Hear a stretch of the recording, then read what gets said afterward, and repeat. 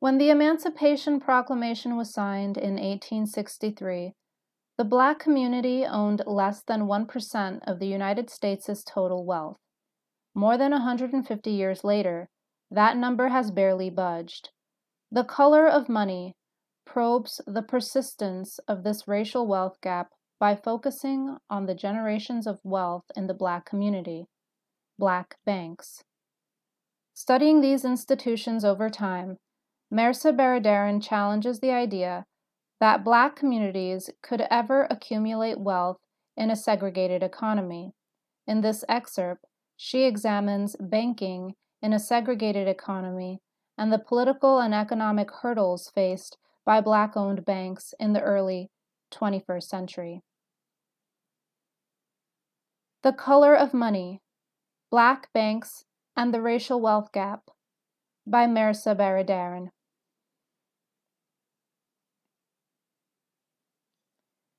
There are two banking systems in America. One is the regulated and heavily subsidized mainstream banking industry. The other is the unregulated, costly, and often predatory fringe industry. The Black community has historically been under the latter system, having been left out of the former. This has come at great expense to that community. Richard Thaler and Cass Sunstein found that Blacks pay on average of $425 more for loans than white customers. Most Black neighborhoods are banking deserts, neighborhoods abandoned by mainstream banks. The FDIC's surveys on the unbanked and underbanked reveal that 60% of Blacks are either unbanked or underbanked. In striking contrast, only 3% of whites do not have a bank account, and 15% are underbanked. Those without bank accounts pay up to 10% of their income, or around $2,400 per year, just to use their money. That is a meaningful amount of money for low-income Americans, and it is being sucked up by alternative financial services. This problem has been exacerbated since the crisis of 2008, when 93% of all bank closings occurred in low-income neighborhoods. When banks leave a neighborhood, the sharks usually fill the void. Banking deserts are left vulnerable to high-cost payday lenders, title lenders, and other fringe banks. Once the subprime profits dried up as a result of the crisis, banks began avoiding the ghetto again. By 2016, an investigation of mortgage lending in St. Louis found that banks made fewer loans to borrowers in Black neighborhoods than white ones. Mortgage applicants from minority zip codes were denied at significantly higher rates than applicants in white neighborhoods. Unsurprisingly, it appears that contract selling has actually made a comeback in these areas abandoned by banks. This time, private equity firms are leading the charge. Buyers are given loans that look like mortgages, but they are in fact more like rental agreements, under which the borrower can be evicted because of a missed payment. In one example, a private equity investor bought a foreclosed home for $8,000 and sold it on contract for $36,000. In banking deserts, Blacks rely disproportionately on payday lenders. They are more than twice as likely as any other race to use payday loans. With such costly credit options, it is no wonder that debt collectors extract as much as 5 times more judgments against Black neighborhoods than white ones. 2 studies conducted between 2015 and 2016 revealed that Blacks were much more likely to be sued by debt collectors than any other racial group, even when differences in income were accounted for. 1 in 4 Black residents in the studied communities was being sued by a debt collector. Most of these lawsuits were similar, large debt collectors suing for small amounts. The study found that debt collectors were not intentionally discriminating, but that white consumers are, in general, better able to resolve smaller debts. Indeed, the study confirmed that Black communities simply have less wealth than white ones, and therefore enjoy less of a buffer against hardship. Unsurprisingly, Black college graduates owe an average of $53,000 more than their white counterparts in student debt. Blacks have to borrow more for college and have to carry greater debt several years after graduation, usually from 2 to 3 times the amount of white graduates. Black students default on student debt at a rate 5 times higher than white or Asian graduates, and because student loans cannot be discharged in bankruptcy, this debt is carried until it is paid off. The racial wealth gap not only means that Black families have greater difficulty ascending the economic ladder, it also means that it is much easier for these families to fall. Because wealth provides a cushion against life's hard edges, those without it are exposed to devastating financial shocks like bankruptcy, eviction, and apparently lots of lawsuits. These lawsuits further ratchet up the financial pressure through wage garnishments, aggressive collection practices, and criminal prosecutions. These actions create what one Black resident in the study called a web of indebtedness. A wage garnishment can feel like extortion, but increasingly, creditors are using actual extortion. Often, the original credit, such as a municipality, sells its debts to an underworld of unregulated debt collectors who threaten debtors with criminal prosecution in order to intimidate them into paying their debts. These threats are usually baseless and illegal, but that does not stop these unscrupulous bounty hunters from continually harassing debtors. In 2015, a cell phone video showed a police officer shooting an unarmed man, Walter Scott, who was running away from the officer.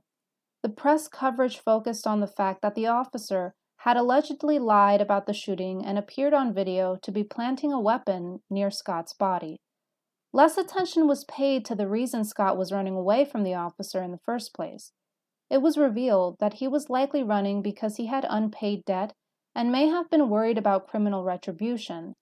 The wealth disparity leads cryptically and tragically to many seemingly unrelated injustices suffered by the Black community. The destructive economic and social forces created within the boundaries of a racially segregated ghetto are interrelated. The effects of the most recent loss of Black wealth were not just in lost homes and bank accounts, but in the resulting loss of social and community capital. From 2003 to 2013, Detroit closed 150 public schools, and Chicago closed 50 in 2013 alone, primarily in Black and brown neighborhoods. Black unemployment reached a 20-year high, and Black and brown prisoners make up almost 60% of the prison population. Many Black communities are opportunity deserts, lacking in paths toward upward mobility, yet with an overabundance of pitfalls that result in incarceration or worse. Languishing in what Chimamanda Ngozi Adichie has called the oppressive lethargy of choicelessness, many are born into and live their whole lives with the certainty that they will not be able to escape their circumstances. The National Urban League reported in 2015 that the state of Black America was one of crisis. The report followed up in words reminiscent of the Kerner Commission. America today is a tale of two nations. The Obama administration did make inroads into poverty alleviation. Specifically, the Affordable Care Act was aimed at lowering health care costs, which are a major source of financial distress for the low income. President Obama, like his predecessors, did not specifically target the racial wealth gap, nor did he advocate a race-based economic agenda. The administration's efforts were a continuation of theories underlying Black capitalism and the updated community capitalism of the Clinton administration. In several speeches, Obama heralded the importance of small businesses and minority businesses, including renewing Minority Business Enterprise Week, and praising the importance of minority businesses in several small forums. On the campaign trail, he had promised to help bring business back to our inner cities. He envisioned creating institutions akin to the World Bank to spur economic development. He lamented that less than 1% of the $250 billion in venture capital that's invested each year goes to minority businesses that are trying to breathe life into our cities. This has to change. He promised that he would make sure every community had financial institutions that can help get them started on the road to building wealth.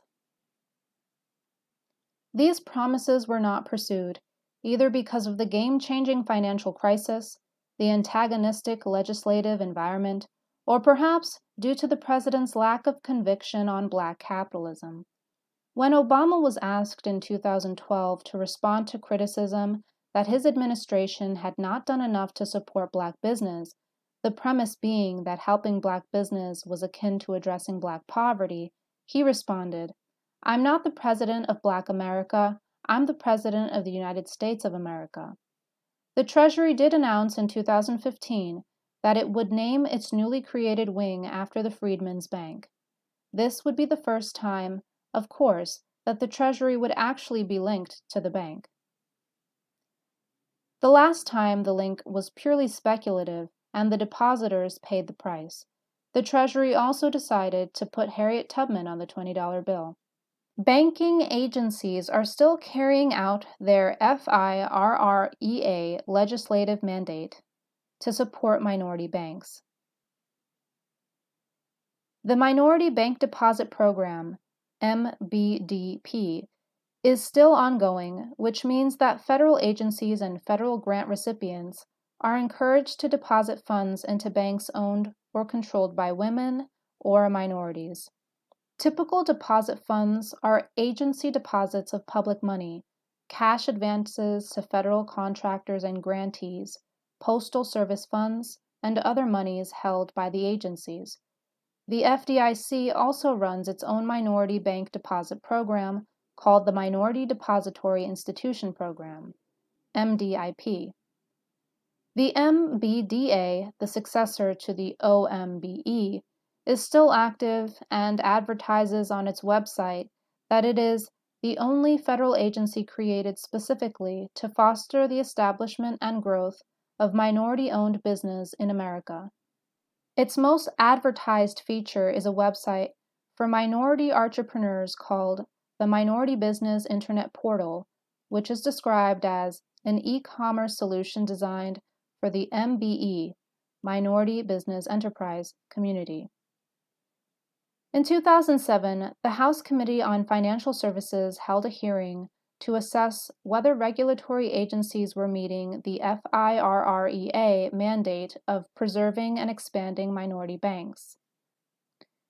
Black bank representatives and top agency officials testified about the state of minority banks with a focus on Black-owned banks. The hearing was accompanied by an expansive GAO report. The FDIC testified that it was offering technical assistance and training and educational programs to minority banks.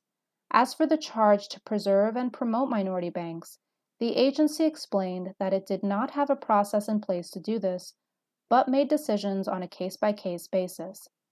The Office of the Comptroller explained that it had held conferences, offered technical assistance, and then after periodic bank examinations, the examiners contacted minority institutions to make sure that the institution understands any issues or concerns that we have highlighted in the report and we can help them. The Office of Thrift Supervision, OTS, explained that its program consisted of technical assistance and education. Education, guidance, training, and counseling. That was the theme of the support being given to Black banks. Apparently, it was not just minority subprime borrowers who needed education, but also minority banks. The regulators have essentially been playing the role of high school guidance counselor, available for advice or technical assistance with the occasional workshops for good measure. With Section 308's vague requirements and non-clear mandates from either the President or Congress, what else were they supposed to do but offer regulatory hand-holding? Unsurprisingly, the minority banks were not relying on their regulators for help. The GAO reported that only 30% of minority banks had used the technical assistance offered by regulators. Moreover, no agency had ever assessed whether its assistance was actually helping these banks. The GAO revealed that the agencies had not undertaken the more difficult and time-consuming but ultimately much more important task of truly understanding the unique challenges these institutions face, or of trying to tailor their regulations, supervision, and examinations to help Black banks to survive and prosper. Less than one-third thought the regulators were doing a very good or good job. Robert Cooper, representing the National Bankers Association, the main trade group for Black-owned banks, put it bluntly. "To be honest," said Cooper, "we have not seen much benefit from FIRREA Section 308. Regulators had not applied any different rules or approaches to minority institutions than major institutions. Regulators were doing the bare minimum required by law, which amounted to technical assistance, and had steadfastly refused to make use of their available power to benefit minority banks. The regulatory support was a facade, but then again, so was the premise underlying the entire framework." Even before the financial crisis virtually wiped out the industry, several government studies showed that Black banks were lagging significantly behind their peers in profitability. According to Standard & Poor's data, the average median return on equity in 2016 was 8.04% for the banking industry as a whole. For Black-owned banks, the median was just 1.19%. The reasons Black banks remained unprofitable had not changed after almost a century of operation. Cooper told Congress that the biggest struggles Black banks faced were the economically depressed communities they operated in, their need to keep high reserves for losses, higher general expenses than other banks, and higher transaction costs because they dealt with a higher proportion of retail customers on a face-to-face basis. Black banks were still hamstrung by their reliance on small, high-activity deposits, and they made fewer and smaller loans than white banks, which reduced their profitability. They had lower non-interest-based income, 19.5% compared to 42.7% for non-minority banks, because they sold fewer fee-based products to their less wealthy customers. The CEO of Liberty Bank, one of the largest and most successful Black-owned banks, described his bank's struggle. "My expenses are twice as much because I have to do more counseling to my borrower. I may have to have guard service because I am in a high-crime area. My deposits are much smaller." While regulators were offering education and training programs to help Black banks, it was clear that the Black banks knew exactly what their problems were, and it was not a lack of technical knowledge. However, just as it is unfair to place the burden of the Black wealth gap on Black banks, it is unfair to blame Black regulators for not helping enough. The regulators' sole focus is to manage bank risks. They do not have the tools, mandate, or even the education to understand and fix the unique bind in which Black banks find themselves. Perhaps recognizing this limitation, Black bank advocates did not ask for more help from regulators during the congressional hearing. What they wanted was meaningful regulatory and legislative action. Specifically, NBA President Cooper asked that banking regulators consider how their broad policies might affect minority banks and consider changing them so as not to unduly burden the banks. For example, recent regulatory changes had added another obstacle for Black banks in raising capital. Most banks in need of capital can issue common stock, but minority banks cannot sell shares in their banks in this way because it threatens their minority status. In order to maintain minority ownership, they issue preferred stock. However, banking capital rules, specifically the Basel I guidelines put into effect in 2004, discounted preferred stock and favored common stock, which gave Black banks a weaker capital profile than majority banks. Kim Saunders, president of Mechanics and Farmers, explained that black banks are at a significant disadvantage regardless of our stature of profitability in our abilities to raise capital.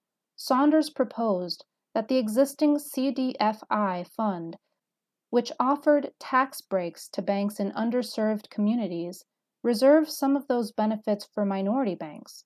According to Representative Maxine Waters, out of $16 billion in tax credits available through the New Markets Tax Credit Program, only one black bank had received a grant. Instead, large banks such as Capital One, Wachovia, Bank of America, and others had received tax credits for development projects in the inner city. According to Saunders, mainstream banks had recently and suddenly found those unserved or underserved markets to be a worthwhile place for a bank branch, but according to Saunders, they were not there for the benefit of the community. Black bankers had always seen their mission as being larger than profitability. If the economic milieu in which black banks found themselves had not changed significantly in the preceding century, neither had their non-economic appeal. NBA President Robert Cooper explained that these institutions aren't just providers of financial products and services, they truly are beacons of hope for the community. Maxine Waters admitted during the 2007 congressional hearings that she had investments in several of the black banks being discussed. In the black community, according to Waters, the test of your commitment to economic expansion and development and support for business is whether or not you put your money where your mouth is. You will find that most black professionals belong to, participate with, their minority banks in their community. It is expected of us. We should do it, and it is a true test of our commitment. Before the legislators could resolve any of the issues presented at the hearing, the 2008 financial crisis rocked the country, especially the established banking regulatory framework. Congress responded with the 2010 Dodd-Frank Act. Dodd-Frank did contain specific provisions dealing with minority banks, but they were far from robust. The act ignored most of the recommendations that came up during the hearings. The only change to the regulatory framework consisted of Section 3674A of the Act, which amended FIRREA Section 308 to apply to all the banking agencies instead of just the OTS and the FDIC, which was due in part to the Act's termination of the OTS altogether. Section 342 of Dodd-Frank also required each banking agency to establish an Office of Minority and Women Inclusion, OMWI, which is required to increase the diversity of agency staff and to offer assistance to minority and women-controlled banks. Now all the agencies offer technical assistance, but still no tax breaks, no help with capital, and no structural reforms. Yet regulators continue to celebrate black banks relying on myths that bear little resemblance to actual history. Comptroller of the Currency Tim Curry said at the National Bankers Association meeting in 2013, "As in the early years after the Civil War, when the Freedmen's Bank provided a secure place for savings and a source of credit to encourage economic growth, minority institutions today can be a catalyst to ensure the vitality of low-income communities." In fact, the Freedmen's Bank was not a secure place for savings, and it provided no credit. Likewise, minority institutions have been unable to catalyze vitality. The black banking industry has ebbed and flowed since the 1860s, with several peaks in the 1920s, 1960s, and 1980s that correlated with peaks in the economy, racial unrest, and sometimes increased segregation. By 2016, the industry was in a decade-long decline. Mechanics and Farmers of Durham, North Carolina announced in June 2015 that it was revamping its business model to become a community bank and not a black-owned bank. The bank changed its name to M&F, and CEO James Sills explained that the bank will be trying to reach new customers to attract younger customers and diversify their customer base. This is a historic shift for the largest, oldest, and strongest of the black-owned banks, one of a handful that have withstood the Depression and every other recession since 1907. In the last decade, the Black-owned banking industry has shrunk by more than half, from 51 banks in 2000 to 20 today. The struggles of the largest Black-owned banks reveal some of the ongoing tensions in this sector. The poster child of community capitalism, Shore Bank, failed in 2010. The bank's failure was not due to anything remarkable or unusual. The bank failed because inner-city Chicago was financially devastated after the 2008 financial crisis. The bank had not made subprime loans, but it was still affected by the widespread fallout. Some criticized the bank's overzealousness and wondered whether the bank failed because it was too much into the social welfare thing. Although the failure was unremarkable, what happened afterwards was. Shore Bank's application for $70 million in TARP bailout funds created a media firestorm and a rage disproportionate not only to the funds requested, but completely disconnected from the scale of the total bank bailout. The unprecedented scrutiny and attention over Shore Bank's failure matched the hubbub over its founding. The press couldn't resist reporting on the demise of Clinton and Obama's favorite bank and calling out political favoritism. Representative Judy Biggert demanded information from the White House suggesting that the government was rescuing a politically connected bank while letting hundreds of others fail. President Obama had no connection to the bank, except that they were both in Chicago at the same time. Even though the president played no role in allocating TARP funds, conservative conspiracy theories abounded about special treatment. Glenn Beck used his famous chalkboard to weave a ludicrous conspiracy theory that connected Shore Bank to all of his favorite enemies, including President Obama, Acorn, Bill Ayers, and Hillary Clinton. The bank did not receive a bailout and failed, causing losses to inner-city Chicago residents and bank investors. After the failure, the bank's assets were taken over by Urban Partnership Bank, which was a consortium of top Wall Street banks and investors, including Goldman Sachs, American Express, Citigroup, Bank of America, J.P. Morgan Chase, GE Capital, Morgan Stanley, and Wells Fargo. All of these politically connected banks had received not millions, but billions in TARP bailout funds. The bank is now a certified CDFI, and all of the investor banks received CRA credit for their investment. Harlem's bank also failed, but with a slightly different result. After its main competitor, Freedom National Bank, failed in 1990, Carver remained as the only Black-owned bank in New York and one of the largest in the country. As is often the case, Harlem was hit especially hard during the financial crisis, and Carver suffered more than $60 million in loan losses. The bank held very few subprime loans, only 2% of its portfolio, but the domino effect of the financial crisis could not be avoided. For a bank that had seen only $20 million in total earnings since it went public in 1994, the loss was substantial. On the brink of collapse, the bank had to turn to the behemoths downtown for salvation. Carver received help from Treasury and a $55 million cash injection from the consortium of Wall Street banks, including Goldman Sachs, Morgan Stanley, Prudential Financial, and Citigroup. After the bailout, the U.S. Treasury owned 25% of the bank, with the Wall Street consortium controlling another 73%. Thus, the original shareholders were left with just 2% of the shares of their bank.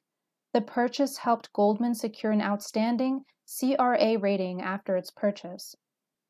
The purchase saved the bank but wiped out its shareholders, many of whom were Harlem residents and longtime investors in the community institution. The bank is now listed as Black-controlled instead of Black-owned. The country's largest Black-owned bank had ceased to be owned by Blacks, but it's owned by the same few banks that own virtually every other bank in the country. In announcing the deal to shareholders, Carver CEO Deborah Wright announced, "I understand the optics, but there was no alternative. The amount of capital we needed wasn't available locally." The optics are indeed bad, especially when one considers what happened when Citigroup and Goldman Sachs, key actors responsible for the financial crisis, were exposed to severe losses during the 2008 financial crisis. The government bailout restored 100% of their shareholder value. Their shareholders lost nothing. The same Wall Street banks that were enriched by pushing Black families into subprime loans now owned one of the few remaining Black banks that were working to serve rather than exploit the community. And the reason they now owned the bank was that they survived the crisis they helped create through a taxpayer bailout, while Carver did not. Goldman was saved because it was deemed too big, in reality too important, to fail. Carver was not. The formation of Carver from a struggling Black bank to a Wall Street-owned bank mirrors exactly the transformation of the neighborhood it serves. Indeed, Harlem is experiencing something of a real estate renaissance, which looks more like a transformation. Instead of a smattering of small-scale businesses, Harlem now has large retail outlets, hotels, and businesses that have followed the wave of more prosperous residents. Many Black residents are being priced out of Harlem as Manhattan's booming population begins to overflow uptown. Carver is also being priced out of the new Harlem. When the largest new residential property, a 28-story condominium, was built in Harlem, large banks downtown did all the financing. Carver sat out the monumental transformation of Harlem because it did not have enough capital to participate. The bank's current management remains committed to helping the Black community with their distinctive business needs. In 2015, Carver's CEO, Michael Pugh, a Detroit native who worked as a bank teller in college and became a Capital One executive, outlined a plan for meeting Harlem's small business needs. Pugh proposed offering the community loans of $10,000 or less, which most banks consider too small to be worthwhile. Pugh explains, if a person who's running a kiosk on 125th Street came looking for a loan, another bank might offer him a credit card or nothing. We're going to provide something better. The bank is starting to turn a profit, but has a very small margin. Carver is being told to carry on with a commitment to the community. In a recent meeting at Carver's headquarters, the head of the U.S. Small Business Administration, Maria Contreras Sweet, praised the bank for its history of creating opportunities for the community. "We need more like you," she told the Carver management. "Thank you for being here. I know it hasn't been easy," Pugh responded. No argument there.